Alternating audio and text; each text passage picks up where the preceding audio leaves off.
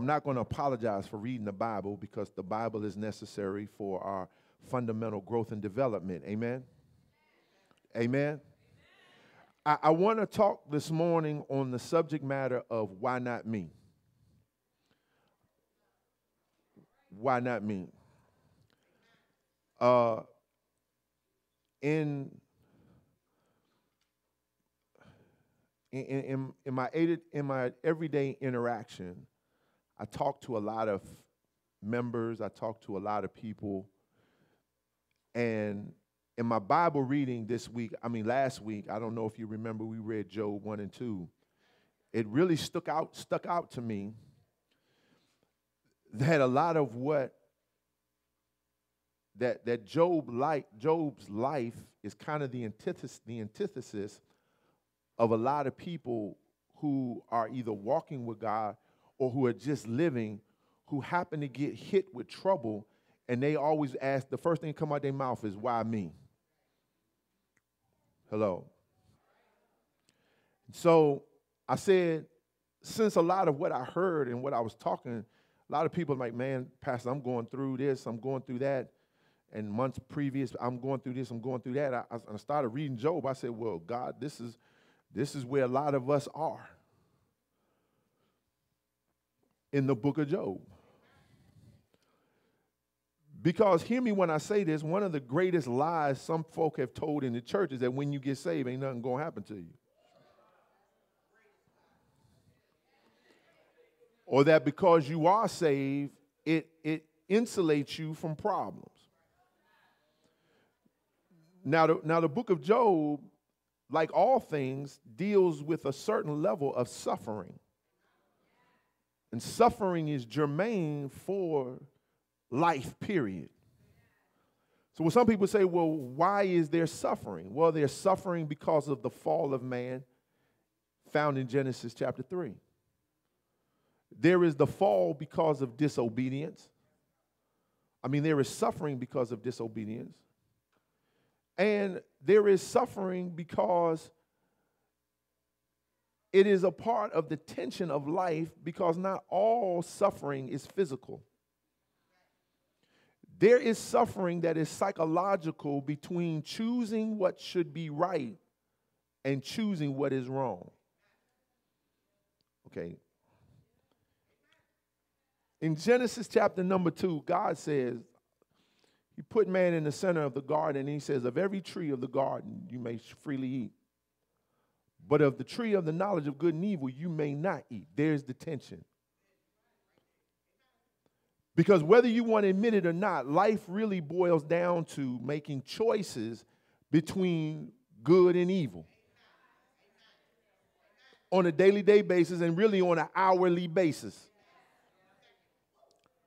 And so there is psychological suffering between choosing what's right. And hear me when I say this. Most of us choose what is the easiest path and what pleases us more than what takes work to deny ourselves.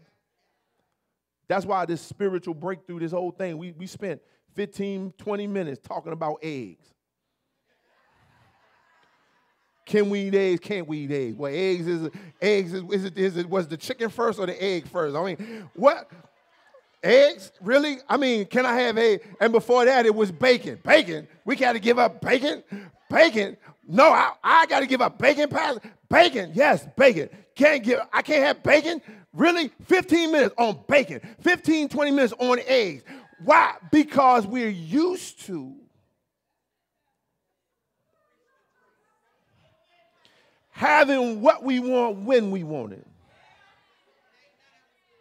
And that is part of suffering that we don't talk about, the psychological tension between good and bad. Should I cuss them out or shouldn't I cuss them out? And we spend a lot of time trying to get back at people who have made us mad or hurt us. So we spend a lot of psychological time going through suffering, trying to determine, how am I going to pay this person back? Now, the scripture says if somebody does you wrong, you give them a cup of water. You treat them nice. No. But society has taught you, no, don't be no sucker. So if I'm not going to be no sucker, an eye for an eye, a tooth for a tooth, I'm going to get you back. I'm just going to figure out how I'm going to do it. But somebody told me a long time ago, it takes a lot of energy to be mean and nasty as opposed to being sweet. But in the midst of that, you have to deal with people's perception that you not no sucker. So Lord, in the name of Jesus, we come to you today. Help us with this text. Help us in this time of teaching and ministering, God, for your glory and for your honor, Lord. I decrease that you may increase. That, Lord, it's not me who's seen, but you who are seen. Father, I thank you and I bless you right now that no matter how anointed I am, anoint the hearers that they may receive a word for you that's engrafted into their soul to help them grow. Help me, Lord. I need all the help I can get. Father, in the name of Jesus, amen and amen. So for a text, I want to go to Job chapter 2 just as a text. And we talked about text and context and background and history yesterday in our staff session for all of the great men and women of God that are part of the foundation of this ministry. And again, we're going to be adding to the staff, so I may come talk to you and say, hey, would you like to be part of the core? Don't make you a minister. Don't make you a deacon. It just makes you. Now, I got to put that out there because I don't want you to get big-headed. It just more means you have more work than everybody else. Amen. So be careful. Job chapter 2, verse 9 says this, and guys, I'm going to read out of the New Living Translation today because I want our Bible for our church is the New King James, but from time to time that may even change in 2015 to the New Living Translation. But I try to give you a translation that you can understand that speaks to the vernacular of the people, so that you can understand without losing the essence of Scripture.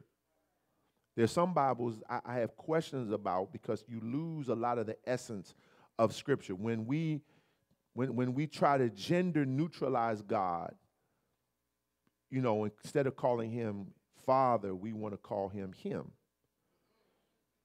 We begin to pull down and water down the Scriptures. It's reasons why God, the Holy Spirit, used men to shape the Bible in the way that it was. I know there's a lot of debate over King James and all that, and I don't really want to get into that.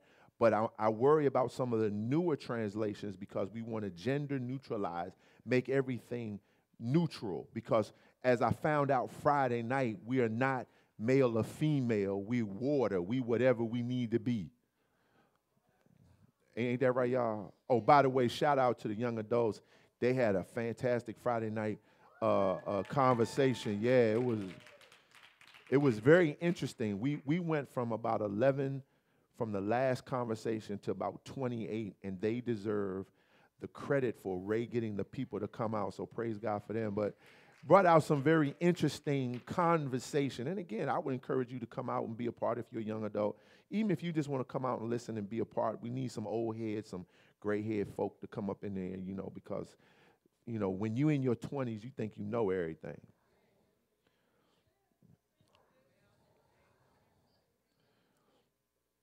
Some person said, my gender is not going to determine my relationship. I said, really? Keep living. Look at Job chapter 2, verse 9. It says this is Job's wife talking to Job. He said, his wife said to him, are you still trying to maintain your integrity? Curse God and die. This is Job's wife. Now, you might not understand that because you got to read Job. So I want to go through Job chapter 1, chapter 2, because to the person that's going through, I want you to look at Job because here is the background to Job. First of all, Job's name means hated or much persecuted. Job's name means hated or much persecuted. Job was a man who the Bible says, and listen to this, Job chapter 1, there was a man named Job who lived in the land of Uz.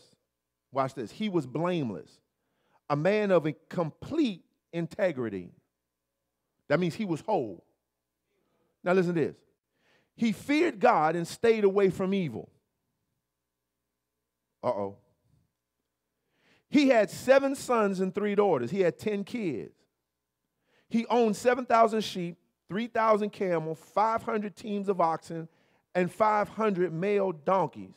He also had many servants. He was, in fact, the richest person in that entire area.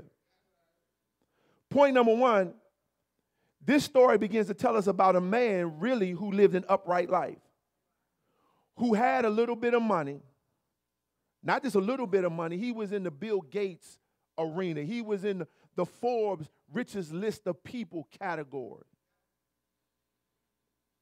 And really, he stayed away from evil, had 10 kids. See, watch that. Ain't nothing wrong with having a lot of kids if you can afford them.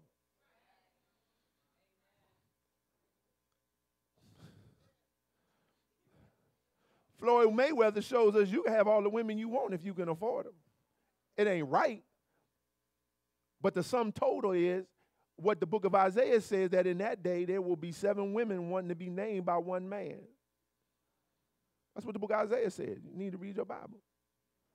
Watch this. Job's sons would take turns, verse number 4. Job's sons would take turns preparing feasts in their homes, meaning they like to party a lot. And they would also invite their 3 sisters to celebrate with them. When these celebrations ended, sometimes after several days, that means they partied a long time. Y'all got tired after 20 minutes. When the service was over on New Year's, y'all went home. These jokers partied for 7 days. In Old Testament cultural context, in a marriage feast, which they would party before, have the ceremony, go upstairs and wait for the bride and groom to consummate the marriage, and they would come back and continue to party for up to 8 days. They was partying. But listen to what it says. Look how upright Job was. When the celebrations ended, verse 5, sometimes after several days, Job would purify his children. He would get up early in the morning and offer burnt offerings for each of them. For Job said to himself, perhaps my children have sinned and have cursed God in their hearts. Thus this was Job's regular practice. So Job was, number 1, he was rich. He had integrity. He was whole. And he prayed and interceded for his kids on a regular basis. He knew they couldn't listen to Meek Mill. He couldn't listen to Rihanna and Nicki Minaj on a regular basis and not have something get in their heart. So every morning he would get out and pray for them and intercede for them, because he knew in the midst of all that feasting and sex and all that kind of, he knew that he had to intercede for his kids until he could try to pray his kids to a point where they realized they needed God for themselves. Then, watch this, verse number 6. One day the members of heaven, the heavenly court, came to present themselves before the Lord.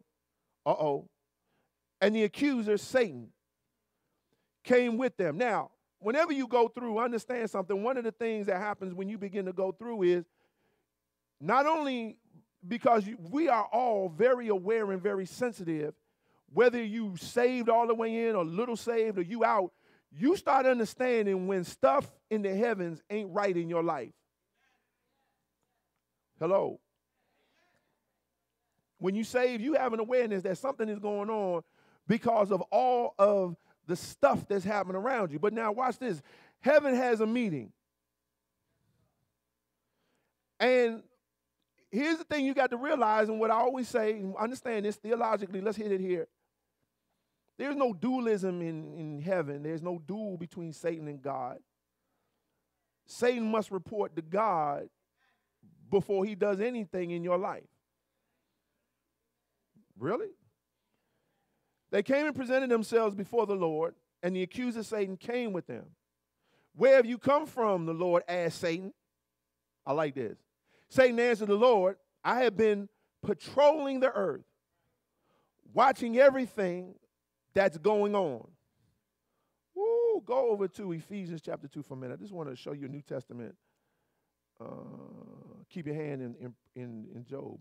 What I say, Ephesians? Ephesians 2, right? Ephesians chapter number 2. Just want to read a little few scriptures here. Just stay with me, okay?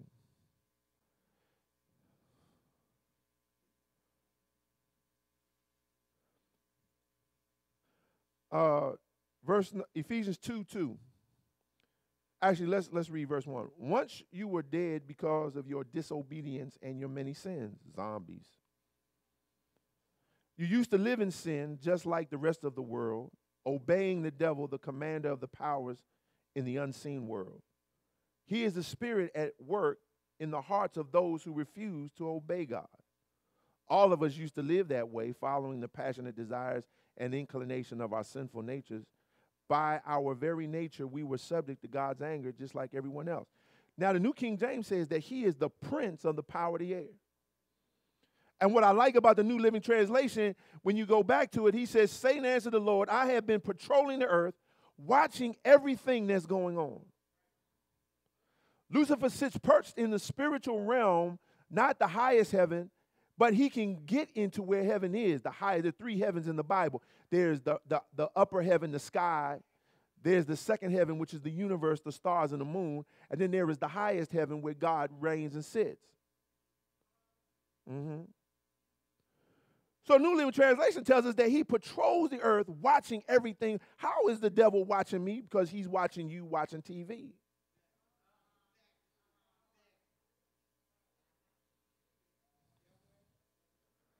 The Egyptians had this thing about the third eye, the seeing eye. You see it mixed in a lot of our culture. A lot of times, the seeing eye, the third eye, the consciousness. That's what it means. So he sits patrolling the earth, watching you, watching him.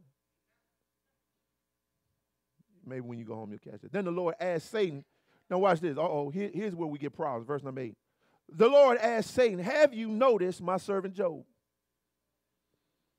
I was going to name this when God brags on you. Satan didn't bring Job to God. God brought Job to Satan. He said, have you considered my servant Job? No weapon formed against you shall be able to prosper. Watch this. Every voice that rises up in condemnation, watch this, you shall judge, for this is the heritage of the what? Servants of the Lord. Uh-oh. You see, I guess y'all didn't get that one either. So God says, hey, we in the boardroom, we having a meeting. We sitting back, we talking about the affairs of life, about heaven. And he said, hey, Lucifer, he's saying, where you been? Oh, I just been patrolling, chilling, watching what's going on.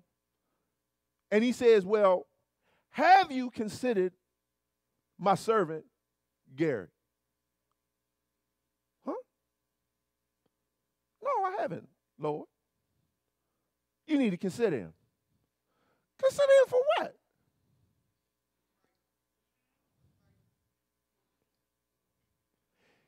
Job didn't do nothing. He wasn't no sinner.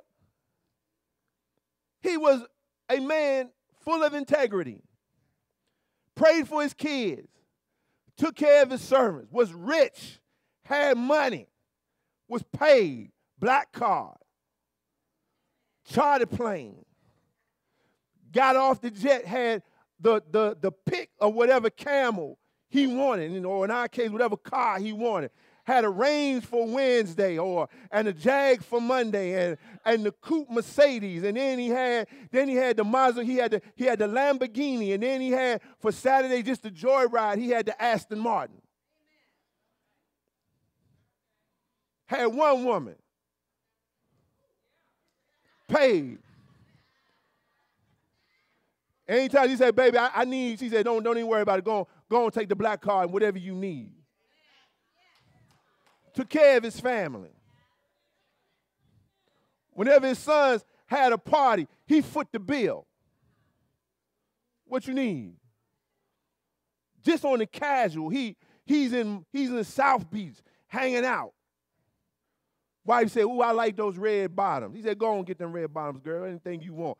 Gave her a stack. Here you go, girl. Go on, boom, do your thing. Bam. Servant, richest man in that entire. And then, out of all of his integrity, he prayed, he watched out. He was a whole man, meaning wholeness is something that we strive for. The Bible says he was whole. And in the middle of all this, God says, hey, Satan, have you considered my servant Garrett, Michelle? They wasn't doing nothing. They go to church every Sunday, pay their tithes, faithful in their ministry because they servants of the Lord. And here go the devil, here go God. Hey, Lucifer, Satan, what have you considered? Why me? Why not you? An attack could mean that God thinks so much of you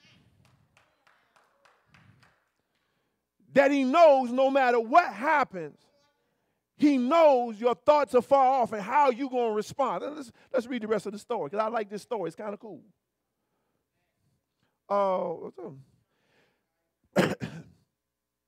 Verse 9, Satan replied to the Lord, yes, but Job has good reason to fear God. You have always, watch this, you have always put a wall of protection around him and his home and his property. You have made him prosper in everything he does. Look how rich he is. But reach out and take away everything he has, and he will surely curse you to your face. Uh-oh, point number 2. Some of this test that you're going through is the challenge to see how you're going to respond when you go through. Well, why would you say that? Because Lucifer said, hey, you take his stuff away. You take his degree. You mess with his home. You mess with the kids. You touch their kids, touch their marriage, and I guarantee you they're going to curse you to his face. Job's wife even said, you still holding on to your integrity? Why don't you curse God and just die? Why not just give in to it? Why not just tell God, God, you ain't jack? That's what she's saying. Why don't you go to God, get in his face, and say, God, you ain't jack. You letting me go through this? But the same God that's taking you through was the same God that blessed you. What do you mean he blessed me? You don't know how I'm living. You don't know, but stop for a minute. You are living. You still got breath in your body. You still got a little bit of money in your pocket. I don't care if you ain't got nothing in your pocket. You are alive to see another day. But there were days that God did bless you. You remember when you was 5 years old and you went downstairs on Christmas Day and you had all them gifts? That was a blessing from the Lord. You remember them days when you got them jeans, you got them when I was growing up, you got the Calvin Kleins, and you got them nice Nike Jordan, you got your Jordan. God has blessed you. And when he was blessing you, you was good. See, isn't it funny how God is good when everything is going your way? But now all of a sudden you going through something because number one, God has bragged on you. And he's the one that is initiating this conflict. See, this story deals with the whole concept of 3 things that we need to consider. I wrote in my notes for a minute. 3 things we need to consider in this whole story. And I'm not going to go through the whole story. But we have to consider these things. We have to consider, number 1, in the story of Job, God's grace. Then we must consider our ingratitude. Ingratitude, not gratitude, our ingratitude. That we lose a sense of gratefulness and thankfulness in this walk with God. And then 3rd, we must deal with retribution. You may say, well, what is retribution? Retribution is the subline of all the Christian walk. Okay, I'm going to be a little deep today. I'm going to use some SAT words. We must understand the subline of the whole Christian walk in the concept of retribution, that in our minds, God blesses those who do good and curses those that do bad. It is that works mentality that we have, that we feel like if I do all these good things, then God should always bless me. if I walk a straight line, if I don't cuss, if I don't sex out of wedlock, if I don't drink, if I don't do this and I don't do that, we line our Christian walk up with the don'ts and the do's. And if I do more do's than don'ts, then I should be able to be blessed in what I do. It's the sense of, if I dress the part, look the part, go to work at the right part, then I'm what a Christian is. Remember I told you we have the good Christian versus the bad Christian. That if I'm not wearing a suit, I'm not a good pastor. If I'm not wearing a suit and tie, wearing a Rolex, I'm not a good pastor. If I don't have big eyes. So what do you do in the case of Job when he's rich beyond compare? He got 10 kids and everything is looking great in his life. He got a pocket full of money. And all of a sudden, out of the blue, boom, he gets hit. How? No. How do you judge your life when you do everything right, but yet you still short?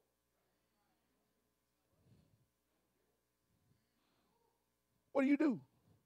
What do you do when you live right and you still fighting diabetes? What do you do when you paying your tithes and you still got a lien on your house? What do you do when the IRS is messing with you and you doing everything that you're supposed to do? What do you do when you do everything right, ladies, and your husband still walk out on you? What do you do if you pray all the time and you interceding for other people and your kid still gets caught up and goes to prison, or your kid gets caught up and goes to jail, or you see your daughter one day spinning on a pole being a stripper? You remember the story in the Bible? There was a son who went blind, and all of a sudden they ask him, well, who sinned? Who sinned?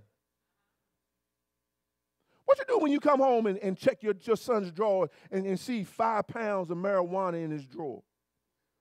Who sinned?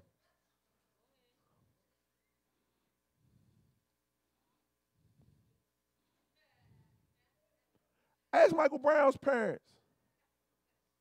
Who sinned that got him shot? See, this is the retribution that in the body of Christ we don't talk about, but this is the theological underlining of our walk. The retribution, you reap what you sow. Galatians 6:7. If you sow sparingly, you don't get. You reap sparingly. But we don't consider God's grace. Grace, unmerited favor, grace that God will bless you because He want to bless you. It ain't got nothing to do with your lifestyle. It ain't got nothing to do. See, watch this. It rains on the just and the unjust. Now, watch this. On the earth, and I walk earthly, you're going to see God bless the good and the bad.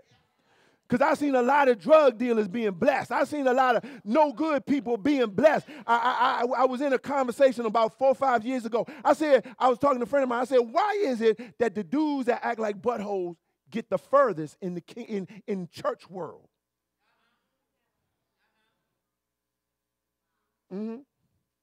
You've asked that question too. How come some men can walk in and be arrogant, nasty, treat their staff mean, but got thousands of followers?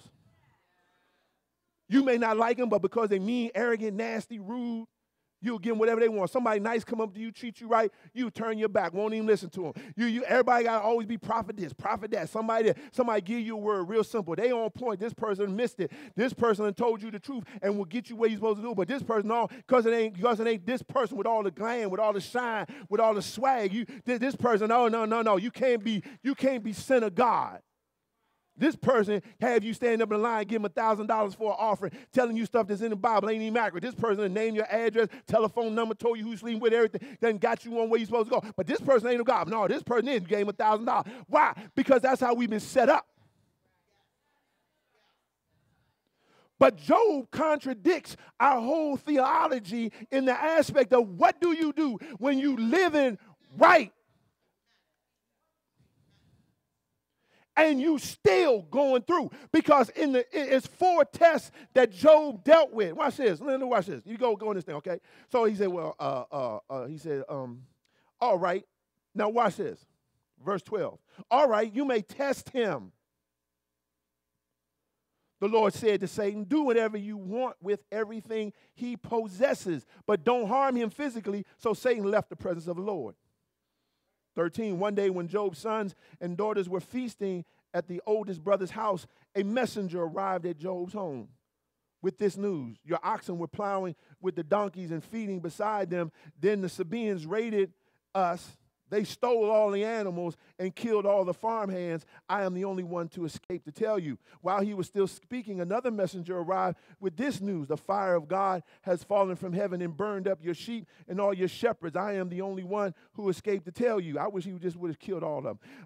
While he was still speaking, a third messenger came. This is the third one. Arrived with this news. 3 bands of Chaldean raiders have stolen your camels and killed your servants. I am the only one who escaped to tell you. Now, verse 18, while he was still speaking, another messenger arrived with this news. Your sons and your daughters were feasting in the oldest brother's home. Suddenly, powerful winds swept in from the wilderness and hit the house on all sides. The house collapsed and all your children are dead. I am the only one who escaped to tell you. You ever had one of them days when it just won't stop? You like me, some days you don't even want to go to the mailbox because you don't even know. You be like, oh, Lord, please, not today. I guess I'm the only one. You ever been on your way to work and just in your stomach, you say, you know what, something, I don't know what's going to happen, but something, 4 times right in a row, boom, boom, boom, boom, your kids dead, all your animals gone, this gone, your family, boom, gone.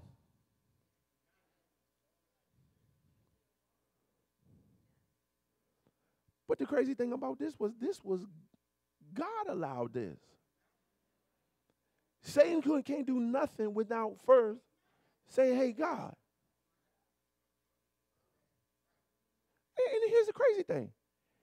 It wasn't Lucifer's idea. Lucifer just, when God, now he knew of Job, because when God said, hey, have you considered my servant Job? He said, well, he got a reason to bless you. He got a reason why he praising you. Look at all he got. Eat good, live good, dress good, wife fine, kids nice, everything going good. You got a hedge around him. Here's the point. What you have today, you might not have tomorrow because it can be gone just like that. That's why you can't put all your trust in your things. Because your things can be gone. Just like that. See, watch this. Now watch this. Let me help some folk now. Let me help some people. Let me help some people. Don't ever think that everything that happens in your family is as a result of the devil. It could be that the Lord is allowing Satan to test you.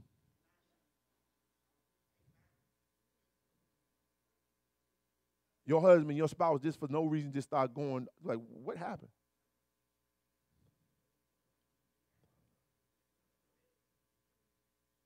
What happened? Somebody just walk out on you for no reason. You like, what happened? What did I do? See, you see what I'm saying? That's the first thing we ask ourselves. What did I do? Why do you have to have done anything? Women fall in this more, I think, more than men do. Because if dude walk out on you, first thing you're going to do is start questioning yourself. Well, I wasn't pretty enough. I wasn't light enough. I wasn't dark enough. I ain't had this. I ain't had that. I didn't do this. I didn't do this enough. I didn't do that. Well, why do you have to have done anything? Could it be a challenge to the integrity of your walk with God? Whenever you decide you're going to start go hard for God, that commitment is going to be tested over and over again.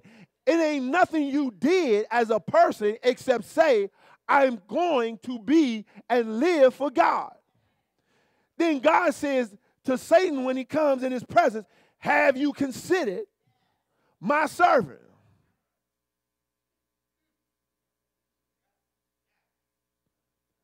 What? You mean I didn't do nothing? Well, what's this? Go to Psalm 103 for a minute. I told you I'm going to read some Bible today. We need to read the Bible. Psalm 103.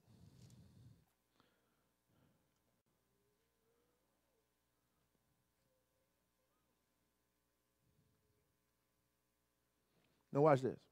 Psalm 103. This is one of them Psalms you should always keep in your back pocket. Verse 1. Let all that I am, I'm reading from the New Living Translation. Let all that I am praise the Lord. With my whole heart I will praise his holy name. Let all that I am praise the Lord. May I never forget the good things he does for me. He forgives all my sins and heals all my diseases. He redeems me from the death and crowns me with love and tender mercies. He fills my life with good things. My youth is renewed like the eagles. The Lord gives righteousness and justice to all who are treated unfairly. He revealed his character to Moses and his deeds to the people of Israel. The Lord is compassionate and is merciful, slow to anger, and filled with unfailing love. He will not constantly accuse us, nor remain angry forever. Verse 10, he does not punish us for all our sins. He does not deal harshly with us as we deserve. Verse 10, mercy, grace. He does not punish us for all of our sins. That's mercy. Told you this is not about what you do or don't do per se, as much as it is God bragging on you.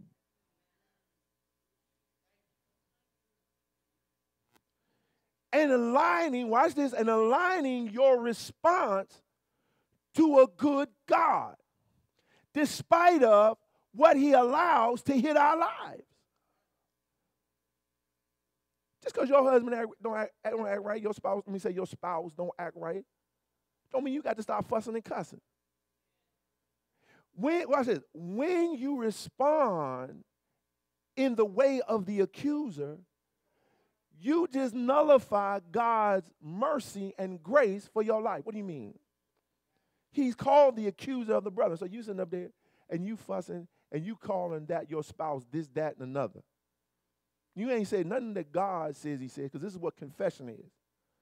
It's speaking what God says, not what your flesh or your emotions say. I hate you. I don't like you. You start cussing them out. You just blah, blah, blah, blah, blah, blah, blah, blah, blah, blah, blah, blah, blah, blah. You just have fallen in line with the accuser of the brethren.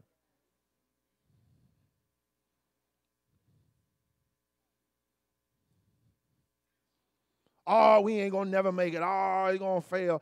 I remember there used to be this there used to be this cartoon, and there was this little guy. He was the most pessimistic person you'd ever. Oh my goodness, we ain't gonna never make it. Every time trouble hit, we ain't gonna never make it. We ain't gonna get out of here. We ain't gonna do it. And that's the spirit of the accuser. I ain't gonna never get out of this. I ain't gonna never be nothing. I ain't gonna never have nothing. I ain't gonna never. You know what you gonna have? What you say.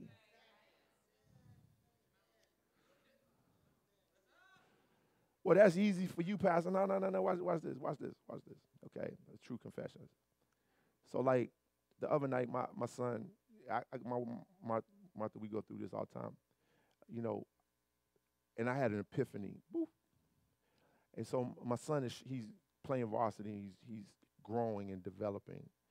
And me, I'm a perfectionist when it comes to basketball, forgetting that I had to grow and develop as an athlete too. So she'll always tell you, you're just so hard, you're just so critical. Because I see the end, and I want him to be at the end now. You ever see the end?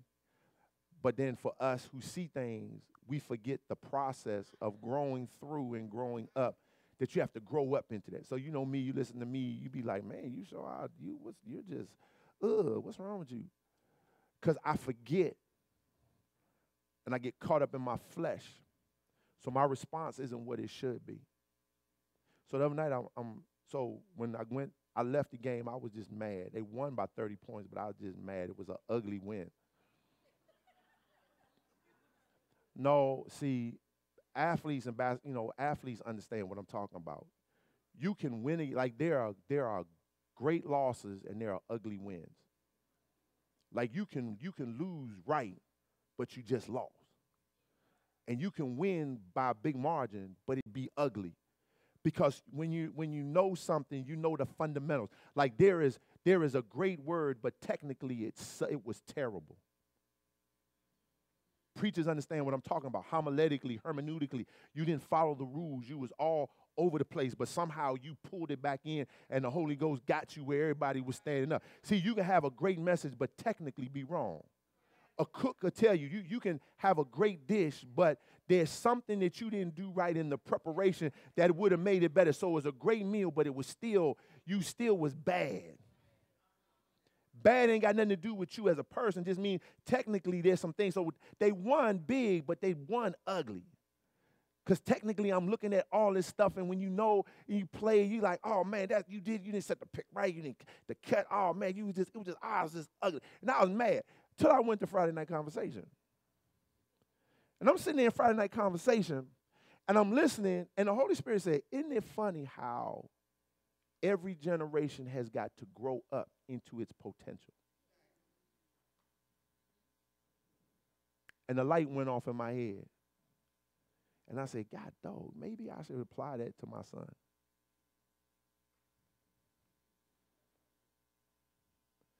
That it's hard to sit through the growing pains, but it's still growing pains. Because after all, God says, Peyton, how do you think I feel when I watch you sometimes?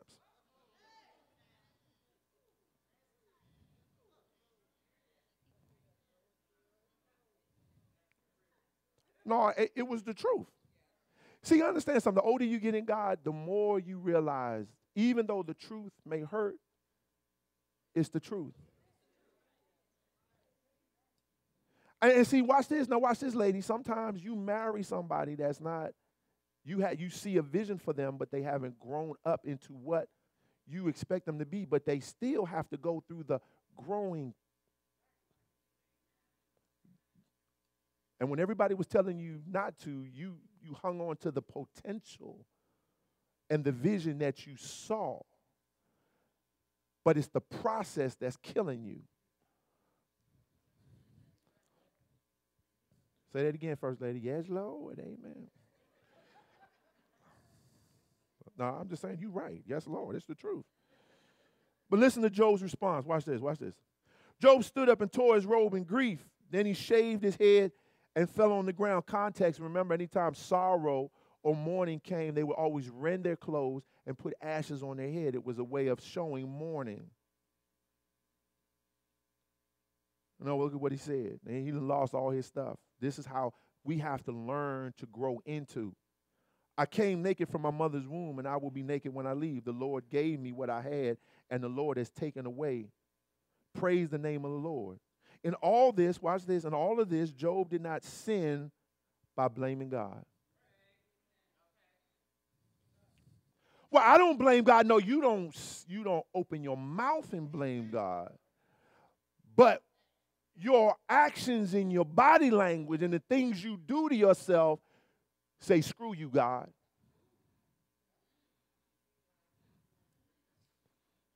Mm-hmm.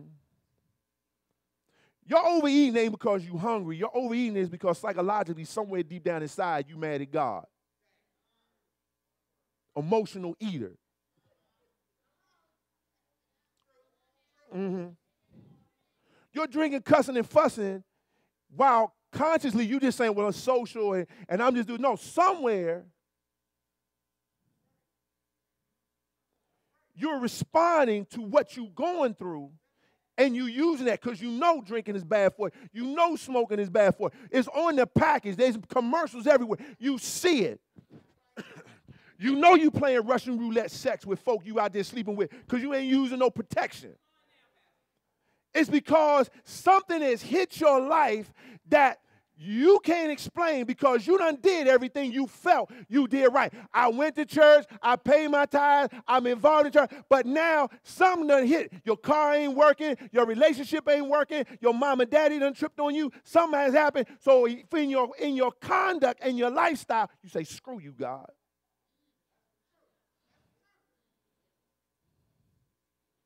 You stop talking, you stop raising your hand, because it's all signs that what you're going through has pissed you off. You ain't got to say it. 1 Samuel 15, God looks at the heart. He don't look at what you do externally, because we know how to play game. We know how to do everything right. But when it comes to opening up your mouth and praising and thanking God, I told you, you know when you begin to mature, when you can praise God through the bad time. Well, how do I know? How can I get through? Read the book of Job.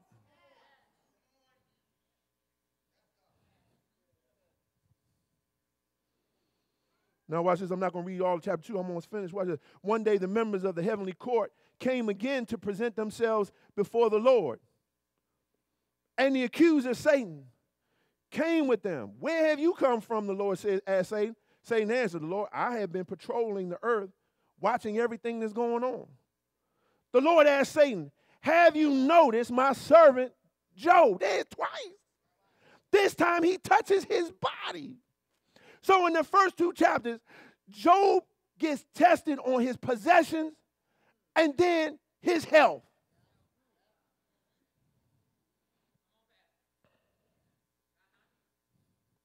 When I went to the hospital, my sugar was like 800. And I remember laying on the table. I felt fine. I had ate some pork and beans. And I didn't start feeling well. I said, man, let me go to the doctor. And I went to the doctor. Man, I went in the emergency room. They said, Mr. Gray, your sugar is like almost 800. I said, really? I don't feel it. What you eat? I ate some pork and beans. Oh, Mr. Gray, we got to keep you in the hospital. I said, what? He said, you. They're like, you should have passed out. So I'm in the hospital. I'm laying in the hospital. And every time the nurse came in, they said, well, what you in here for? I mean, I'm in the hospital chilling. I mean, ain't nothing really wrong with me. I'm just chilling. Well, what's wrong with you? I got sugar. Really? I don't know what's wrong with you. So every day they kept coming in, because I stayed there for the whole weekend. They were like, well, what's wrong with you? Because I did not look like a person. And God said, Peyton, I hate to tell you this, but you ain't going nowhere. I said, I know that. He said, well, why? Why do you know that? Because I said, God, what's in me ain't out of me yet. You can't go nowhere until you fulfill your purpose in life. But they were surprised at my response. Because even though something had touched my body, it couldn't stop me from praising my God.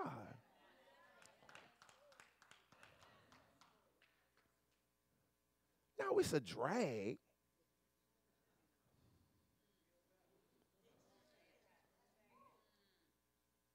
But God said, I'm gonna have you considered my servant Peyton. 2 years before that, I was in a car accident. Almost killed. That man said, the fireman said, hey, if you didn't have your seatbelt on, you'd have been in bad shape. I said, well, I had my seatbelt on. The only thing that made me mad was I was in the ambulance. I was on the ambulance, And I said, where you taking me? They said, well, we taking you to PG. I said, stop. I said, stop this thing right now. Where my wife at? Well, your wife. Get my wife. Where? I don't want to go to PG. Well, Mr. Gray, that's the only. I said, well, you know what? I'm thinking. I'm like, where can I go? I was like, I'm just thinking. I do not want to go to PG. That's like, you just might as well say I'm dead. PG is the pits. Yeah, I said it on the thing. On the CD. I was like, PG. I was like, stop this thing. Stop. They said, well, we can stop, but I was like, so I went. And I'm laying in there. They put me in a thing. I'm on the gurney, laying on the side of the wall for 20 minutes. And they left me there. That's why I said, get me out. I'm laying in the hallway. Help! And this is crazy. I'm saying help, and people are passing by me. Leave me there. Help! So finally, Elder Kevin came in there. He said, what's wrong? I said, Kevin, get me out of here. My neck is back. My neck is being, I'm going to die because my neck is going to break. Kevin, get my wife. Get me out of here. Well, Mr. Gray, we got to get me out of here. Y'all Negroes is going to kill me in here. And ain't nothing wrong with me. Now, I'm going to show you how bad it was. I had a broken spleen. I had a broken sternum. They took an x-ray and didn't see my sternum was broke. They did not see it. And they took an x-ray. They took a body x-ray and didn't see I had a broke. I went and took a virtual physical. They said, Mr. Gray, have you been in an accident? I said, yes. They said, because your sternum. I said, really? It was broken? I said, I went to the hospital. And so the dude said, well, what hospital did you go to? I said, PG. He looked at me and said, He said, Mr. Gray, he said, you. So I made a vow. I said, Martha, if I ever get in another accident, Lord willing, if you get in an accident, I'm going to put you in the car, and we going to GW. I'm going where the white people go. I'm not going to PD doctors. I ain't going nowhere. No, listen, if y'all ever with me, don't take me to PG. I'm telling you, I will cuss you out. You better stop this and take me to the GW. Take me to Georgetown. Well, what if they won't admit you? I'd rather die in the waiting room at Georgetown than GW. Never mind, let me stop. All right, let me hurry up. Verse number 3, the Lord asked Satan, have you noticed my servant Job? He's the finest man in all the earth. There you go. He's blameless, a man of complete integrity. He fears God and stays away from evil, and he has maintained his integrity even though you urge me, watch this, you urge me to harm him without cause. Satan replied to the Lord, skin for skin. A man will give up everything he has to save his life, but reach out and take away his health, and he will surely curse you to your face. All right, do with him as you please, the Lord said to Satan, but spare his life. Now, this is God initiating this.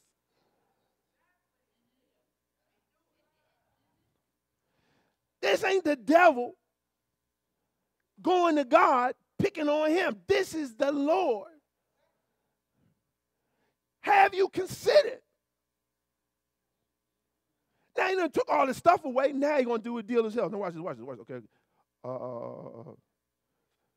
Now let me show you. No. Satan left the Lord's presence and struck Job with terrible boils from head to foot.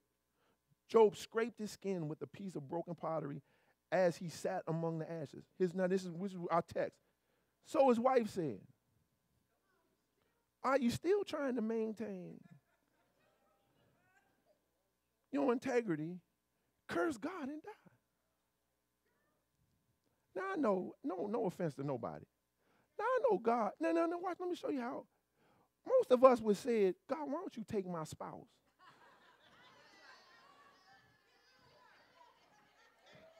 I mean, you took my kids, you took my everything, but you left her here. For real. Come on, God. If you're going to do it, you might as well take everything.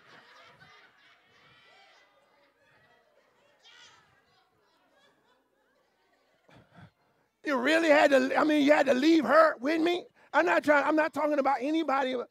But isn't it funny how, now watch this. Because this is a story, the rest of the story is about how his friends come, and they're going back and forth and bantering about what's going on and God. And there's always the people that's closest to you that sometimes you wish they would just, please be quiet while I'm going through this. Because I'm struggling with trying to understand why I'm going through this. No, watch this. So she said that. But Job replied, you talk like a foolish woman. Should we accept only good things from the hand of God and never anything bad? So in all this, Job said nothing wrong. Now watch this. I'm almost finished, y'all. Verse 11 through verse 13 talks about how his friends come to comfort and console him. But look at the C part of verse 13. For they saw that his suffering was too great for words. Sometimes as a friend, someone who's watching somebody go through the process, sometimes the best thing for you to do is to say nothing. Okay, watch this. Go to Job 42 for a minute. Go to Job 42. And even as a parent, sometimes I'm learning I got to be quiet.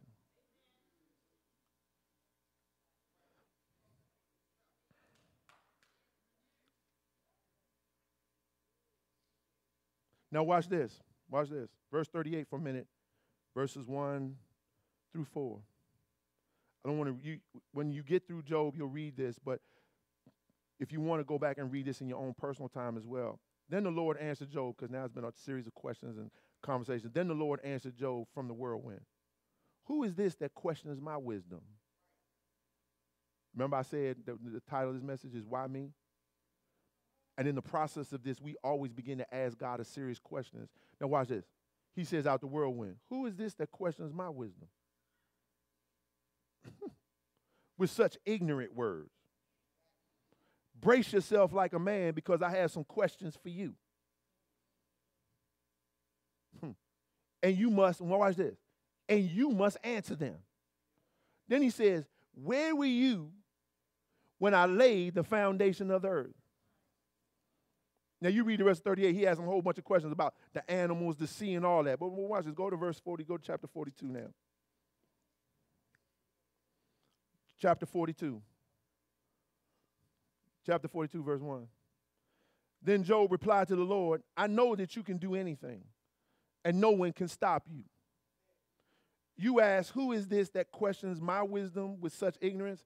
It is I. Now this is where self-examination comes in, and this is how you come to the conclusion of how you answer God. Yeah, I'm stupid. You're right. I am ignorant. I really don't know as much as I think I know. Uh-oh. And I was talking about things I knew nothing about. I remember a long time ago, Elder Merle said this in class. The more I study, the more I realize what I don't know. The more I live, the more I realize how much I don't know. The more I interact with people, the more I know I really don't know people like I think I know people. That's why I say keep living. Though one of the most foolish things I heard the other night was, people in marriage don't transition. The question was that in marriage, do you transition from once you get from going from singleness to married? But even in marriage, there's always transitioning, because as a human being, you're constantly growing. That's why I watch this. An amendment to our conversation is, just when you think you know somebody, they change because they grow. So you have to know that person every day differently, because that person can be different on the day. That's why one of the great reasons I'm glad I left Evangel, because people always thought I was this young dude that they saw growing up. They never let me be elder. They always saw, I knew you when you was, they swore I was 18 when I came. I'm not 18, I was 23. No, you wasn't no 18. I knew you when you was just little. I'll say, you know what, get away from me, because I cannot talk to you. I'm always going to be, you know what I'm saying? You can't always see me as Pastor Payton, because sometimes prophet kick in. I can't always just know you by who you are, because sometimes your gift kicks in. And sometimes when you deal with people, you got to understand you're not dealing with flesh, you're dealing with a gift that may be on.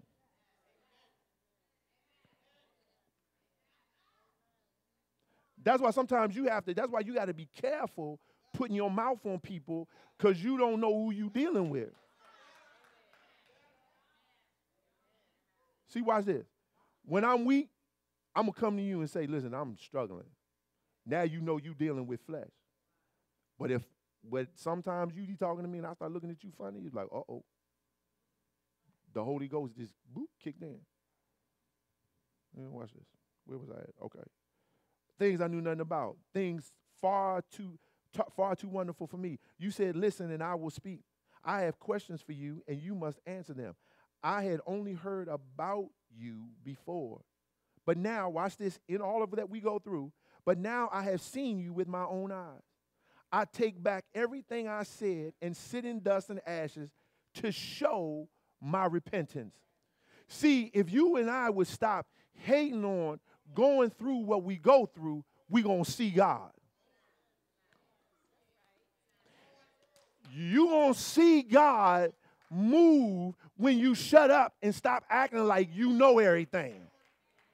And stop getting mad. Now watch this. Even when you get mad. 2 Timothy chapter 2, verse 13 says, even when we're faithless, he's faithful because he cannot deny himself. Sometimes you got to be quiet, shut it down, and understand, I don't know nothing. I don't know how to deal with this situation. I don't know how to change this person. I don't know how to get to this person. I was in the car. I said, you know what? I just need to be quiet, shut up, sit down, and just be dead. And just let whatever going to happen, happen. I say, God, now it's going to be hard. But you know what? I really don't know as much as I think I know because I'm stupid. Oh, gee, that's kind of hard. No. It's the truth. How do you change a person? Tell me what to do to get a person to change. You can pray, you can intercede, you can give, you can do all of that stuff, and then the person still don't change. Then one day out the blue, boom, the person changed. What did you do? I don't know. What do you do to cause the church to grow? You know what? I don't know. You can put advertising, you can be on TV, you do all that, spend thousands of dollars in marketing and do all that. And guess what? Nobody show up. One day you walk in, boop, the people are full. What did you do? I don't know. Ask yourself this question. Sometimes you get all dressed up, you get all sharp, looking all good, boo-boo, to try to attract somebody, don't nobody come. Put on Obsession, Sex on the Beach, all this other kind of perfume, sweet sex, all this kind of stuff. Put on shirt, be buttoned all the way down here, collar on. Boom, you walk out there, you got the nice car, people just walk past you.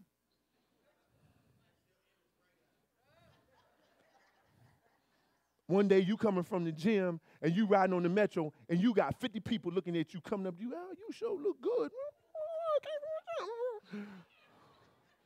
Hair all out of you. What did you do? Don't know. Because when God wants to add to or bless you, he does it in his own time, in his own way. Why? So that we can take no credit for the change or what's going to happen. Okay, now watch this. I want to leave you on this blessing. So Job tells his friends, Job got to pray for you. Verse number 10. Then Job prayed for his friends. Now, I'm not going to read it from this version. I like this. I like the King James version of it. I'm finishing. I'm ending on this one. I'm getting right in. I hear y'all clearing y'all throat. Y'all ready to go. And the Lord, watch this, verse number 10, reading the New King James now. Then the Lord restored Job's losses when he prayed for his friends. Indeed, the Lord gave Job twice as much as he had before. He gave him, I like Noel Jones said this, I heard him preach this, he gave him double for his trouble. Yeah.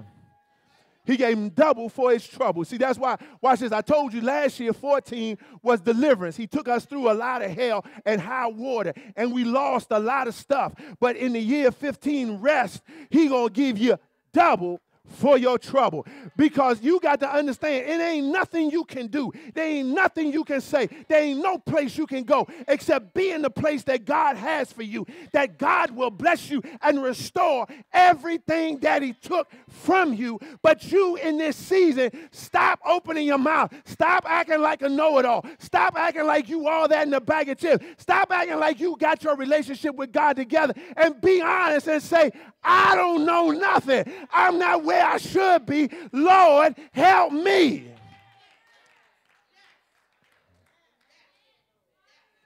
See, watch this. Job's praying for his friends because they gave him such a hard time. And let me speak to somebody today. Somebody's giving you such a hard time.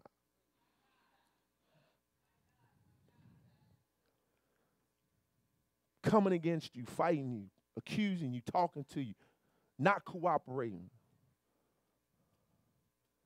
And instead of getting them back, Job prayed for them.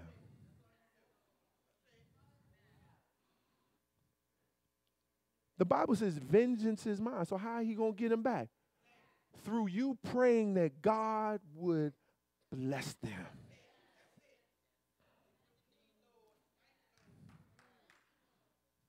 Because that's the highest sign when you ask God to bless those that have despitefully used you. You don't know what they did to me. I'm sure it was terrible.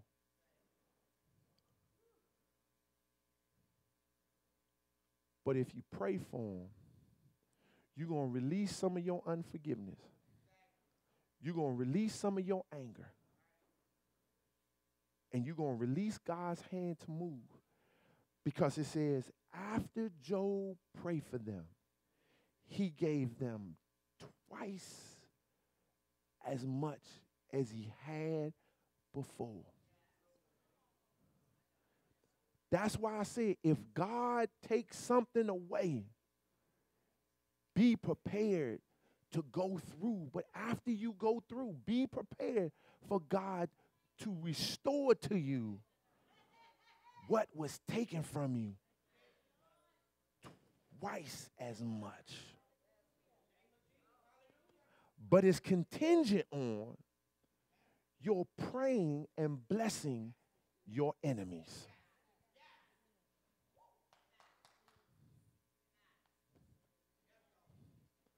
That you pray and bless your enemies. See, that's why it's not as hard, because now you dealing with the tension and the suffering of what you know you should do and what you want to do. Why should I pray for them? Why? They walked out on me. They dropped me. They stole from me. They did this to me. They did that to me. But God wants to bless you double for your trouble.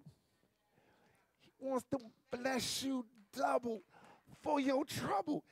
If you were to tell me all I had to do was give my enemy a drink of water, and I get the Powerball prize of $125 million, you telling me that the dollar amount would not make you and convince you to bless?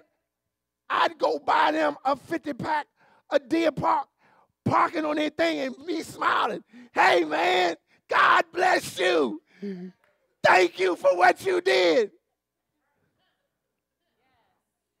And walk away and get my lotto ticket for $125 million. I say it was worth every bit of it. It was worth every bit of it. Because when I'm on the beach in St. Thomas laying back on a speedboat, I say, thank God for my enemies. Thank God for every arrow they shot. Thank God for every word they told me I wasn't going to make it. Thank God.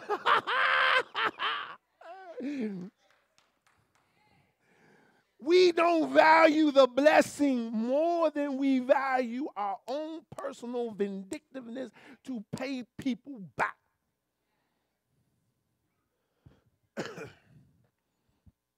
God want to bless you, but you want to hold on to that anger so much, that unforgiveness so much, that you robbing of what God wants to do for you. And people ask, this thing don't work. It don't work if you don't do what God asks you to do. Some of you are single because you holding on to something in your past when God want to bless you with a great person, man or woman of God. Some of you are in ruts because you don't want to let go of something. You can't get what you want because you won't let go.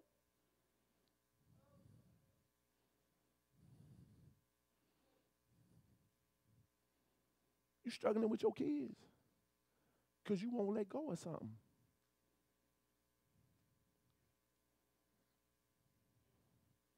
You won't let go.